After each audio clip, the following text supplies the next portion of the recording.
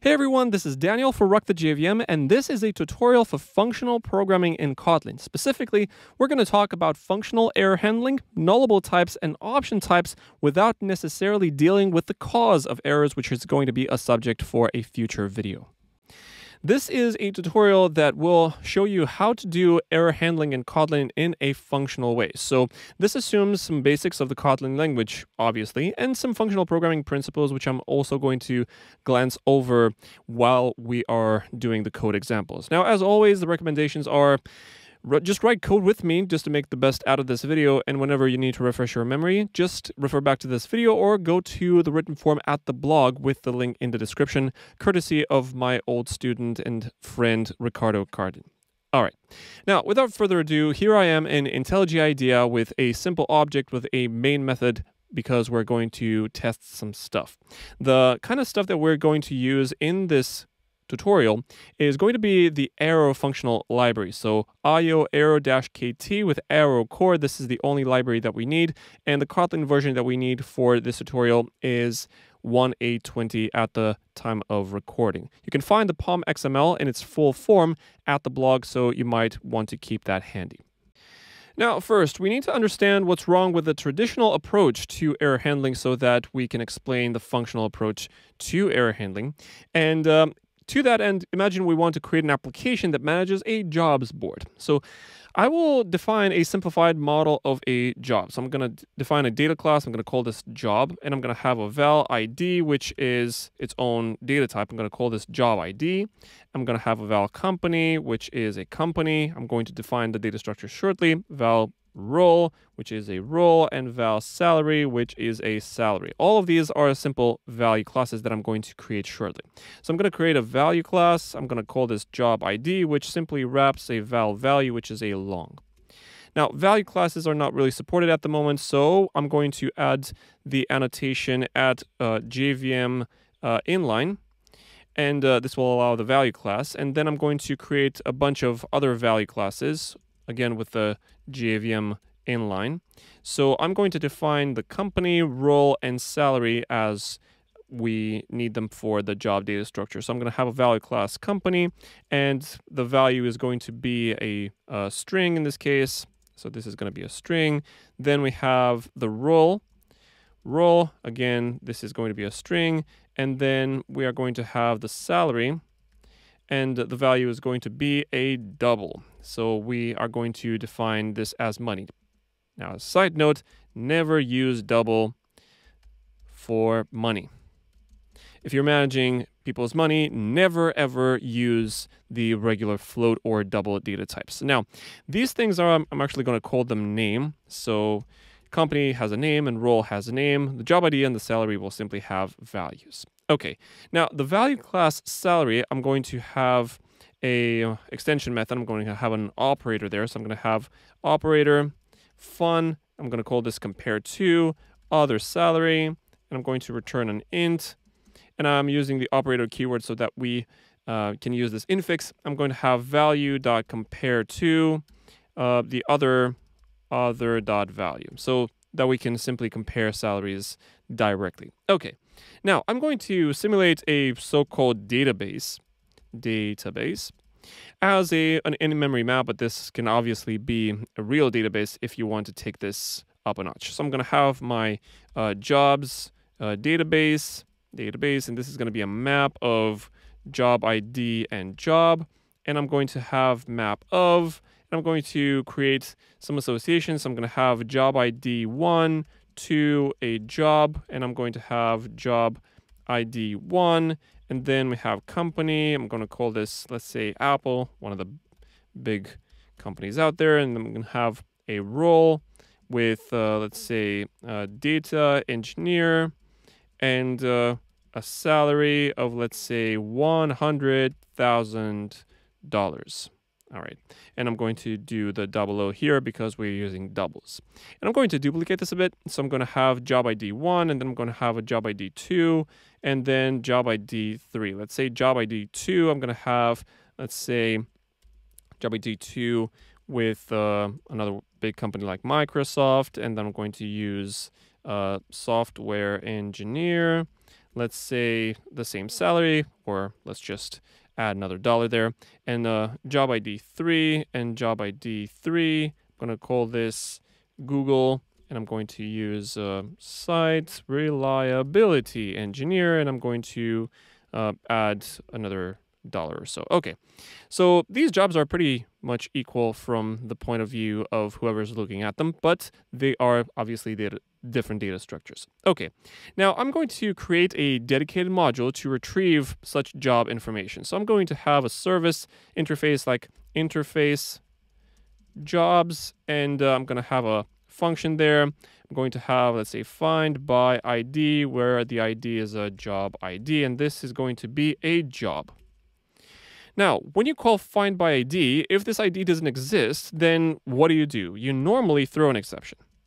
So throw an exception if the input is invalid or something like that. And I'm going to create a class, let's call this naive jobs, which extends jobs. And I'm going to have my override find by ID, and then I'm going to say val, let's call this maybe job, which is a job question mark. So this is a nullable type, and I'm going to return jobs database applied to that particular ID. Okay, now if this maybe job is not equal to null, then I'm going to return that job. So I'm going to say return maybe job. Otherwise, I'm going to throw an exception. So throw new no such element without the new. I've gotten used to Scala. So no such element exception with job not found or something. So this is a pretty trivial implementation, but the interface is very important here because we guarantee the fact that we're going to get a job. But if the job is null by trying to find it in the database, then we have no choice but to throw an exception.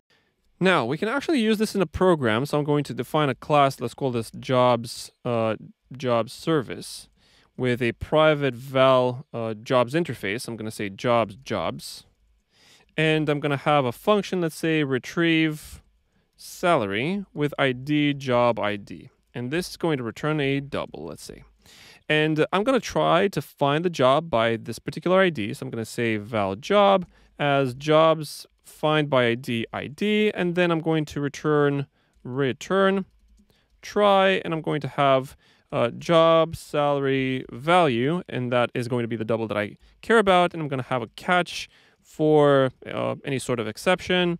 And if I get an exception, I'm going to return 0. So 0.0.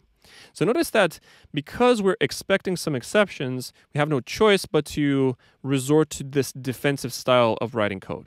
Now let's try to test that in main. So here under main, I'm going to define my jobs interface and my val jobs as live jobs or whatever, naive jobs. The way that I constructed that, and I'm going to have my jobs service as jobs service with jobs, and then I'm going to have my job ID, which is a long, and that's going to be, let's say 42, which obviously doesn't exist in the map. I'm going to have my salary as jobs service retrieve salary on a job ID under this number 42, or with job ID, the variable that I've created earlier. And then I'm going to say print line salary of the job, and I'm going to inject job ID is salary. Now, needless to say, this thing will crash. Let's try it out, and we're going to see an exception. So notice that we have job not found. So it's not the fact that we have job salary value under try catch, but that the find by ID throws an exception. So the traditional way of catching or handling errors would be to wrap all potentially dangerous code in try catches. Now, I'm going to talk about the functional way of doing that. So one of the main principles of functional programming is something that's called referential transparency. So referential transparency. Now, referential transparency is a principle that states that a function should always return the same result when it's called with the same arguments, and the expression that invokes that function should always be able to be replaced with the expression that that thing is evaluated to without changing the behavior of the program. Let me show you what I mean by that. Let me create a jobs service, let's say version 2, And this retrieve salary is implemented in the following way. This jobs find by ID on that particular ID, which obviously doesn't exist in the database, should be replaced by the expression that this thing is evaluated to, which is, in our case, a throw no such element exception. So it says job not found. So instead of jobs find by ID, we have throw no such element exception, job not found. Now notice that the compiler tells us the fact that we have unreachable code because this thing will interrupt the flow of the program. Now, if exceptions were referentially transparent, then I would be free to move this expression around such that the order of evaluation stays the same. For example, I would be able to say val job equal throw no such element exception, or vice versa, I would be able to run jobs find by ID inside, and the behavior of the program should not change. But if we run the program again and use this new instance, jobs service 2, we find that the behavior of the program does change. Therefore, a function like this, which may throw exceptions, is not referentially transparent because it may or may not change the behavior of the program. This principle is something that I emphasize a lot in my Scala courses, and this is a principle that we're also going to see a lot in this video. So, any function that can throw exceptions is not referentially transparent. That's the conclusion. So functions that throw exceptions are not referentially transparent. In other words, function calls that may throw exceptions cannot be replaced with the expressions that they evaluate to because they can change the behavior of the program. Now, we also want the compiler, so we want the compiler to catch, or rather warn us, of potential errors, which in our case we cannot really do because the no such element exception is something that is caught at runtime. This is a runtime exception. Now on the JVM we have the so-called checked exceptions, which can or should be declared in the signatures of functions, but that is in antithesis with functional programming. So checked exceptions don't work well with functional programming. And one reason that checked exceptions don't work well with functional programming is because of higher order functions. Higher order functions take functions as arguments or return other functions as results. What happens if those functions throw exceptions? You'd have to declare them in the function signature somehow, but that does not genericize well at all. For example, the map function. What if we have the list, let's say 1, 2, 3, map, and we say x arrow x plus 1 or something like that. This isn't like pseudo Kotlin. This is actually a Scala kind of syntax. What if this function threw exceptions and we still wanted the compiler to warn us of potential errors, or even worse, not compile our code if we didn't catch exceptions? That sort of compiler is close to impossible to create because these are fundamentally at odds with each other. A functional programming library like Zio in Scala attempts to fix some of these problems, but it doesn't fix all of them, just as a reference. So in functional programming, if we want to deal with errors, we have to think differently. Now, one thing that we can do is use nullable types. And nullable types in Kotlin are very useful because the compiler can catch the possibility of a variable that can have potentially the null value. So I'm going to modify my jobs interface at the very top, so interface jobs. I'm going to return job with a question mark. Question mark means that this thing may be null. So question mark means that this value may be null. Now, in this case, we can implement another kind of class. So I'm going to call this class live jobs, which extends jobs. And I'm going to override find by ID. And I'm simply going to do jobs database on ID. Now, jobs database on ID is going to return something that may be null. So if jobs database on ID crashes with some sort of exception, I'm going to return null. So I'm going to have equals, I'm going to do a try, and I'm going to say jobs database ID catch. And in case we have any sort of exception, exception, I'm simply going to return null. So this is a nullable type. Now, this live jobs can be passed as argument to a potential jobs service. Now, my jobs service, which I'm going to kind of remove here so that I can keep my code clean, my retrieve salary function is simply going to say jobs find by ID, and then salary value. So I'm simply going to say equals here, and I'm going to say jobs find by ID dot salary value. And that's it. I'm going to remove the rest of my code. Now, in this case, notice that we have a compiling error on the dot here because jobs find by ID is something that can be null. So the compiler warns us against the fact that this expression may return a null. And so in order to fix that, we're going to use the question mark dot. So question mark dot says if this jobs find by ID is not null, then get its salary. Otherwise, just return null for this entire expression. Now, notice that the compiling error has now propagated to the rest of the field. So I'm going to have a question mark on this one as well. So question mark dot value. And so I will have to, in order to return a definitive double instead of returning null, I'm going to say question mark colon 0.0 to provide a default value in case the left-hand side of this question mark colon operator is null. So if this whole expression is null, then I'm going to return 0.0. Now, for those of you who have been doing Kotlin for a while, you may be wondering, hey, Daniel, what do you want to say with this? We've been doing Kotlin for a while. We know what question mark dot is. We know what question mark colon is. What is so functional about it? Well, these operators and nullable types allow us to process potentially null values in a functional type similar to the option type. You may be familiar with this data type from Scala or other tools. So the question mark and the nullable types allow us to use a functional construct called let. So let will allow us to run a function on a nullable type and allow us to process it regardless of whether it's null or not. Let me give an example of how this let function would work. So I'm going to have a class. I'm going to call this currency converter. And I'm going to display the salary of a job in a particular currency. And because I live in Europe, I'm going to have a function called convert USD to euros.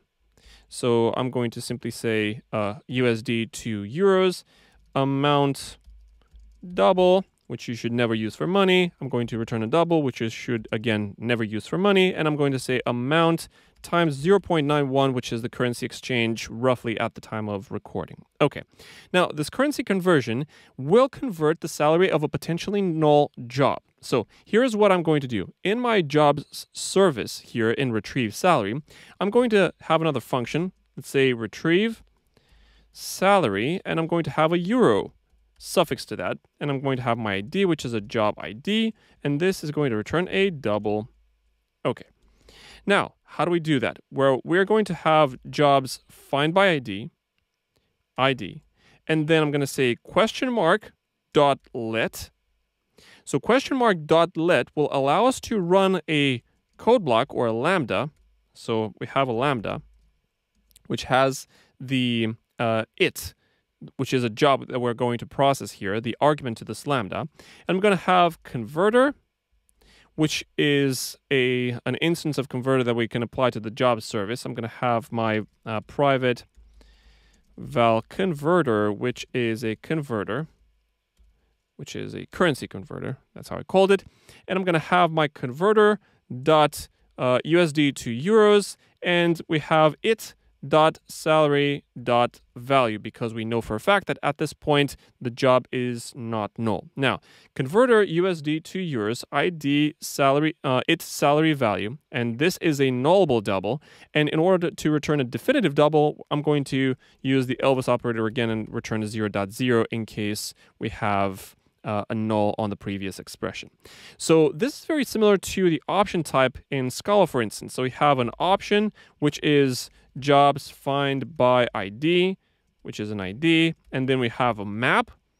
So the equivalent of let in Kotlin is a map function on optionals, and for it, which is a job, you can name it any way you want. It's called it in Kotlin, but you can call this J, for instance. And I'm going to return converter USD to euro, and I'm going to have J salary value. And then with this Elvis operator, I'm going to say simply get or else 0.0.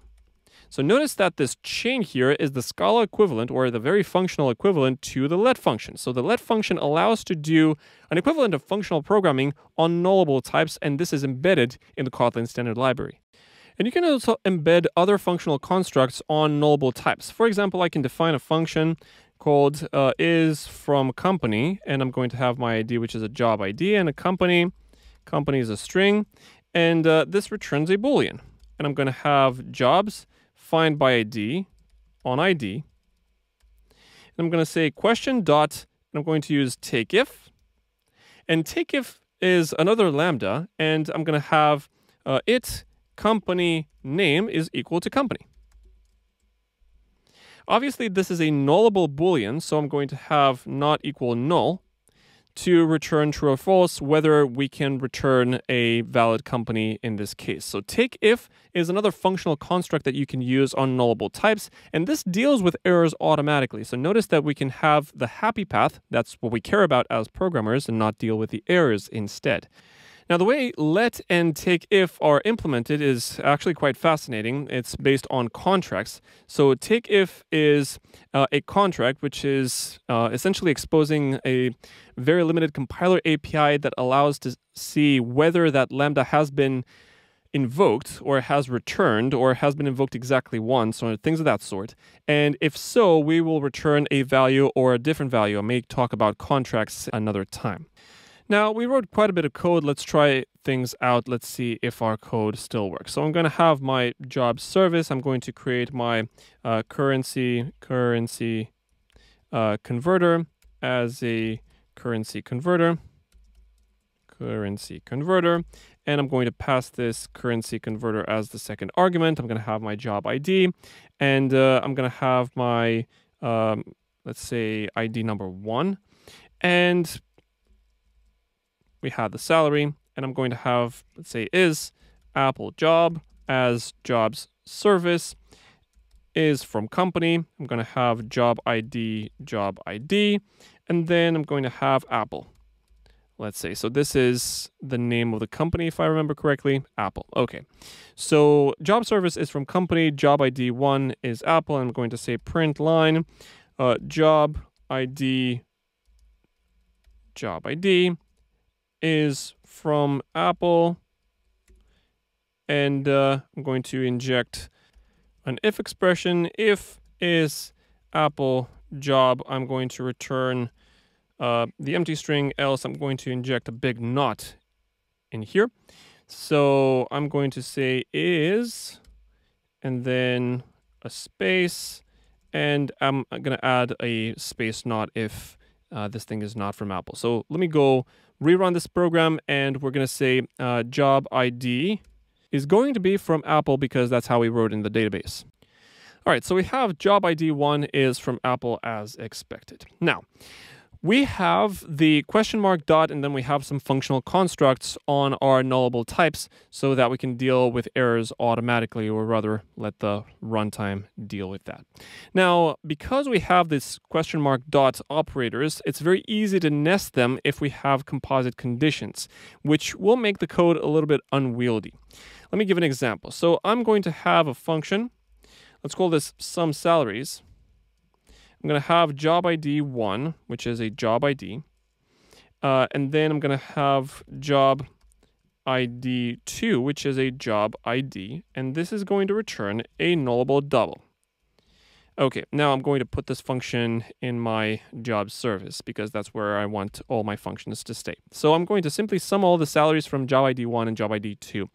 Naturally, we need to find them in the database. I'm going to have, let's call this maybe job 1, which is a job question mark, as jobs find by ID job ID 1. And similarly for job ID number 2. So we have 2 potentially null jobs. Okay. Now, we need to test both of these against nulls. So I'm going to say return. I'm going to have maybe job 1 dot question dot let. And I'm going to have job 1. I'm going to have a lambda to rename this argument, and maybe job 2 question mark let, and then question mark dot let, and I'm going to have my job 2, and then I'm going to sum both of these together. So I'm going to say job 1 salary value plus job 2 salary value. So I'm going to sum these together. Notice that we have 2 question mark dot let, and this will indent or nest for as many nullable values I may have. So if I have 5, I'm going to have a nested expression of 5 different question mark dot let. This becomes unwieldy. Now, obviously, there are better ways to do that, and for that, we will use the Arrow library for nullable types. And there is a namespace called Nullable, and we can use the eager function to compose potentially multiple nullable values together in one direct style. Let me show you how we can do that. So I'm going to have my function, some salaries. I'm going to call this some salaries version 2. Again, with job ID 1, job ID 2, this is going to return a nullable double. Okay, now I'm going to use nullable, and nullable is something from arrow.core. I'm going to import that. So nullable dot, and there is something called eager, which is a scope. And nullable eager will allow us to run multiple nullable values and then return one nullable value at the very end. Let me add some logs. So I'm going to have, let's say, searching for job, and I'm going to use job ID 1. And I'm going to have my job 1 as a job. So I'm only dealing with a happy path, and the null position will be treated automatically by nullable.eager. So I'm going to use jobs find by ID, job ID 1. And in order for me to validate this with the compiler that this is the happy path, I'm going to use an extension function called bind, which works with this nullable eager. Okay, now I'm going to do the same. So I'm going to say print line searching for job ID 2. And I'm going to run another print line to just validate the fact that I've found job ID 1. So job 1 found, and I'm going to use job 1, and I'm going to inject it inside. Likewise, I'm going to use job number 2, and I can use the bind again, or you can use a function called ensure not null. So ensure not null, job ID number 2. And after that, I'm going to run another print line. I'm going to say job number 2 found, job number 2, and then I'm going to return my desired value, which is job 1 salary value plus job 2 salary value. And job number 2 needs to be the second variable here. So notice that I can just deal with a happy path, and whatever nullable options I may have in the scope, nullable.eager is going to return null for the entire expression. And both bind and ensure not null are functions that are based on contracts. Contracts are extremely powerful APIs that we might deal with at a later time in another video, or maybe, who knows, in a Kotlin course. Now, obviously, nullable.eager is going to stop the evaluation of expressions as soon as it finds a null. For example, if job 1 doesn't exist, then the rest of the stuff is not going to be evaluated. Let me show an example for that. So we have some salaries version 2. I'm going to say print line sum of salaries of jobs, and I'm going to run an expression here. So I'm going to have a val, let's say some salaries, as jobs service dot some salaries. Job ID 1, I'm going to have a job ID with 1 and job ID of 42, let's say. And we have some salaries of jobs. I'm going to simply invoke some salaries inside. Now, if I compile and run this code, obviously I'm going to return 0 or null. Ouch, we have an exception because I'm using the naive jobs instead of the live jobs. So I should pass the right implementation of live jobs here, because it will simply return null in case of exceptions. So I have live jobs inside, then I'm going to use that one instead just to deal with nulls. Let's see. So at this point, we should be getting a null for some salaries. Obviously, you can also run a default value if this final expression returns null. Now, I made another mistake here because I'm using some salaries version 2 instead, and I'm also going to use a 0.0 in case this thing is null, just so that you can see the logs. So let me compile and run this again. So notice the logs, we have searching for job ID 1, job ID 1 found, searching for job ID value 42, and the rest of the stuff was not evaluated after job number 2 was null. So after this thing was found to be null, then the rest of the stuff was not evaluated, and the whole thing just returned null. Now, in the blog post, Ricardo gives an awesome explanation for how these things work behind the scenes, so I'm not going to stress these too much. You can find all the details in the blog post if you're interested. Now, one last thing I wanted to show you before we wrap up this video is options. So an option is a standalone data type that has functional constructs. So for example, let me go up to the top, up to my interface here, and I'm going to define another function. I'm going to call this find by ID option with ID, which is a job ID. And instead of a nullable job, I'm going to use an option job. Now this option needs to be imported, and I'm going to import the entire Arrow core package and Arrow core continuations because I'm going to use some of the scopes and options just to demonstrate some points. Now, this class naive jobs I'm actually going to comment out or simply remove because we already proved our points. And I'm going to override find by ID opt, and I'm going to run the same kind of try. So I'm going to say try. And I'm going to use the same kind of construct, jobs database ID. So I'm going to say job database ID, and I'm going to use an extension method from Arrow. So I'm going to say to option, and I'm going to catch an exception, E of type exception, and I'm going to return not null, but none. The construct of option that simply returns an empty instance. Okay.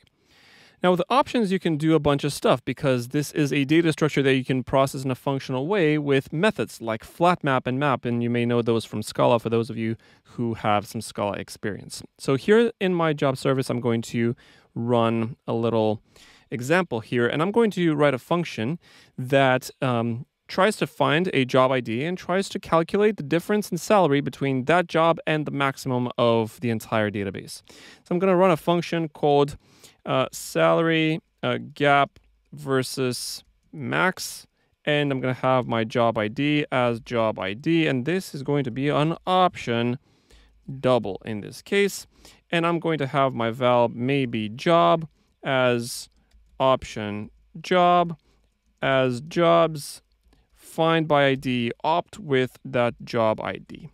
Now I'm going to have my maybe max salary as, and in this case I need to run a function that returns all the jobs. So in my jobs interface, I'm going to run a function that says find all, and this returns a list job.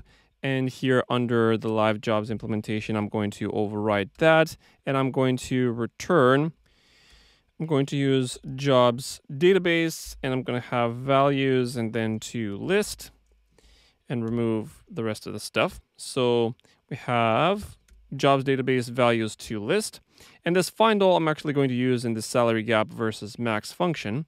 So I'm going to say jobs find all.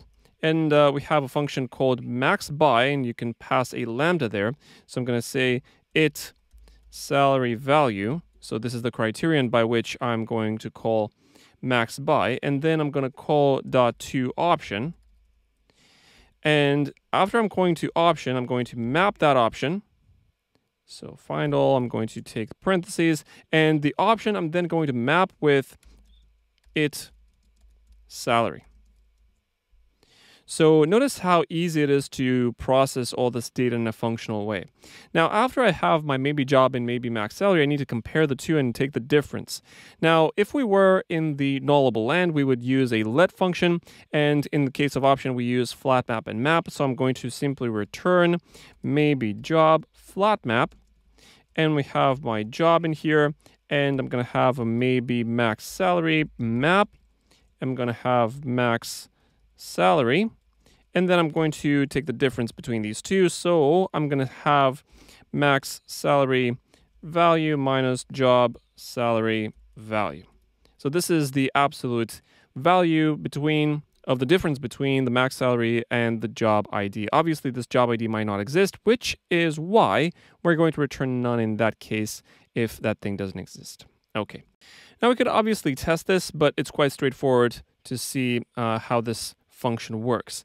Now, flat map and map, notice that it's very easy to get into the same kind of nested code that we used to do in the nullable case with the let functions. In this case, we simply replaced lets with flat map and map in case of options, which is why Arrow also has one of those scopes that will allow us to just deal with a happy path and then leave the options to take care of the none cases automatically. Let me run an equivalent function that says salary gap versus max with one of those scopes. So I'm going to have a function. I'm going to call this salary gap versus max. I'm going to use version 2 here. And I'm going to have a job ID, which is a job ID. And this is going to return an option double again. And I'm going to use a scope called option eager. Option eager will behave in a very similar way with nullable eager, and this option eager effect scope will allow us to define our options and then force them to not be none instead of nullable values and force them to not be null. Let me run a print line. I'm going to say searching for job ID, and I'm going to use job ID, and then I'm going to have my job, which is a job.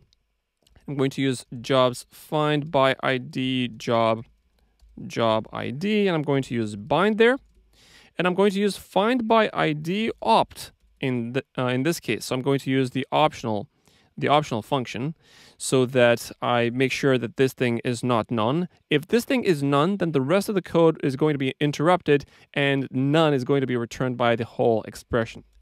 After this case, I'm sure that I'm going to have a job found. So I'm going to have job found, and I'm going to inject my job inside. Let me also run searching for the job with the max salary. So I'm going to say print line searching for the max salary job. I'm going to have my max salary job, which is a job, and I'm going to have jobs find all. And then I'm going to have my max by, which is the same kind of code that we wrote earlier, with it salary value, and then to option, and then I'm going to bind that to, so to option bind. And at this point, I'm sure that this job also exists, which is why I'm going to have my max salary job found. I'm going to use my max salary job, and then I'm going to simply take the absolute value of the difference between these ones. So I'm going to have my max salary job salary value minus job salary value. Now let me go test both of these functions just to make sure that these work in the same way. So salary gap versus max and salary gap versus max version 2. And the salary max is this site reliability engineer with just $2 above the minimum one. So I'm going to try to print line testing option examples. And then I'm going to have my salary diff as jobs service. We have, I think it's called salary gap versus max, and I'm going to have my job ID, and I'm going to try job ID number 1. And this should give me back $2. So USD $2. And I'm going to try salary diff version 2, and I'm going to use the other function, salary gap versus max version 2 with the job ID 1, same $2. Now, let me go print these out. So I'm going to have print line salary diff version 1, and I'm going to have salary diff. And this is going to be an option, bear in mind. And I'm going to have my other print line later for salary diff version 2, and I'm going to use the proper variable there just to make things super clear. So salary diff version 2. Let me go recompile and run this, and let's see if this thing works. All right, let's look at the logs, and the logs say salary diff version 1 is option.sum 2.0, so we have a non-empty option. And the other result is salary diff version 2, which is, again, option sum 2.0. So the result is the same, only that the second version also has these logs because we've added them explicitly. Naturally, we also have to test a job ID that doesn't exist. For example, a job ID 42. And in this case, we are going to get a none. And salary gap versus max version 2 is going to be the most obvious here because most of these logs are not going to be triggered because the first job is not found, so the rest of the expression is stopped short. So there is going to be some short circuiting there. Let me recompile and run this, and we're going to see none in both cases. All right, so we have Salary div version 1, option none. And salary div version 2 is again option none. We only have one log before searching for the first job, which obviously doesn't exist.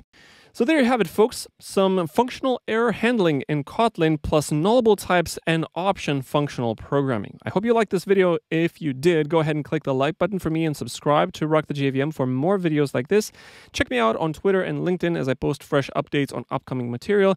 And check out my website at Rock the JVM. I have literally hundreds of hours of Scala and Kotlin and Java and everything in between. I'm Daniel, signing off.